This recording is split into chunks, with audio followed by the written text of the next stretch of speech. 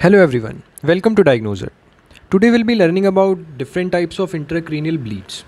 So firstly let me show you the CT scans, and this is the CT scan of this epidural hematoma.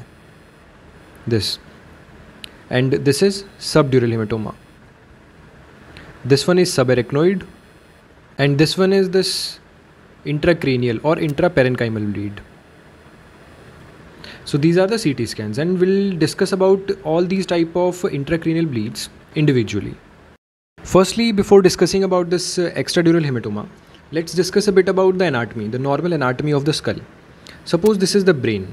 This is the brain parenchyma, and above this brain parenchyma, as we know, there is this first layer that invaginates inside this gyri and sulci of the brain. This is the pia mater. And above this pia mater, we know there is this continuous layer. This is called as arachnoid.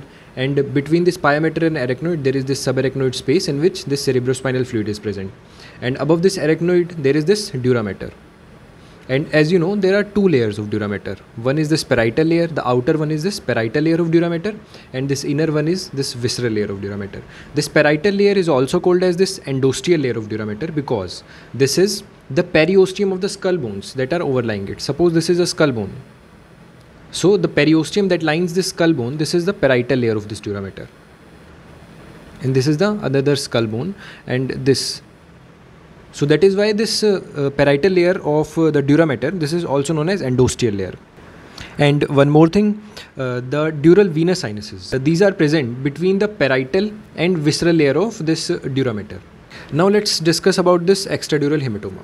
Well, in this extradural hematoma, the bleed that is present below the skull and above the dura mater. So above the dura mater means it is above this periosteal layer of dura mater. So that is why this is the place of bleeding. So the blood is present between the this endosteal layer of dura mater and the skull bone. And as you know, endosteal layer is also the periosteum of the skull bone. So that is why this epidural hematoma do not cross the suture lines, because this periosteum of this skull bone, suppose the suture is present here. So the periosteum that is present here basically goes to the outside of the bone. So the bleed that is present between the skull bone and this layer of dura mater do not cross the sutures. But there is exception to this rule. Around 10 to 15% of the cases in children, it is seen that this epidural hematoma can also cross the suture lines. But in adults, in most of the cases, this epidural hematoma shows that the blood that is collected between this endosteal layer of dura mater and the skull bone, this do not cross the suture lines. As you know, the dural venous sinuses, these are present between the parietal and visceral layer of dura mater. So this bleed can compress the dural venous sinuses. So there are two statements. One is it do not cross the suture lines. Another is it can compress the dural venous sinuses. So this was a little bit about the introduction about this extradural hematoma. Now let's study about this extradural hematoma in more details. Firstly, in most of the cases, it is arterial. And in arterial, this is middle meningeal artery. This is the main artery, which basically ruptures, or the injury to this artery occurs that leads to bleeding in this epidural space. And the next thing is the most common location. The most common location is this temporal region. This, as you can see here. This is the most common location of this extradural hematoma. In most of the cases, it was arterial, but in some cases, it can be venous also. And in the venous, it is due to the rupture of venous sinuses most of the times. That leads to collection in this epidural space. In most of the cases of this epidural hematoma, there is a history of trauma. And after the trauma, the patient become unconscious. And after that, the patient regain the consciousness. And with time, the conscious level of the patient start decreasing, and again he start becoming unconscious. And there is this term called lucid interval. And this basically means the period of consciousness between these two unconscious episodes. This is called as the lucid interval. And now about the clinical features. We have discussed about this loss of consciousness. The other clinical feature is patient develops a severe pain. and this pain is due to the stripping of dura mater.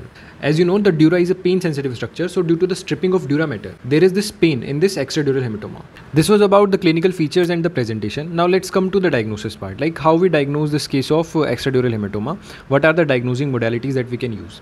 Well, the major modality and the first modality that should be used in the diagnosis is the CT scan. And in the CT scan, as you can see, this is also a CT picture, and in the CT scan there is this lens shaped opacity, or we can say that a biconvex kind of opacity that is present, and this opacity is basically hyperdense, because in the acute condition the blood is hyperdense. So when the CT is done in acute condition, we can see a biconvex hyperdense area which is limited by the suture lines, and the reason for that we have already discussed. But yeah, there is one thing, it can cross the suture lines, as I have told you, in various conditions, and the conditions in which it can cross the suture lines are in case of fracture, when the fracture has occurred in the skull bone, in case of sutural diastasis, and in case of vertex extradural hematoma, it is seen quite commonly. Well, along with this lens shaped or biconvex opacity, we can also see some kind of midline shift, which is not seen in this CT scan, but yeah, in some cases this midline shift or subfalcine herniation or sometimes uncal herniation can also be seen in cases of this extradural hematoma. This is due to the pressure effect due to the hematoma. Well, after that CT scan, MRI can also be used in cases of extradural hematoma, and after this MRI there can be CT angiography or MR angiography to know about the artery that is injured, that caused this bleed.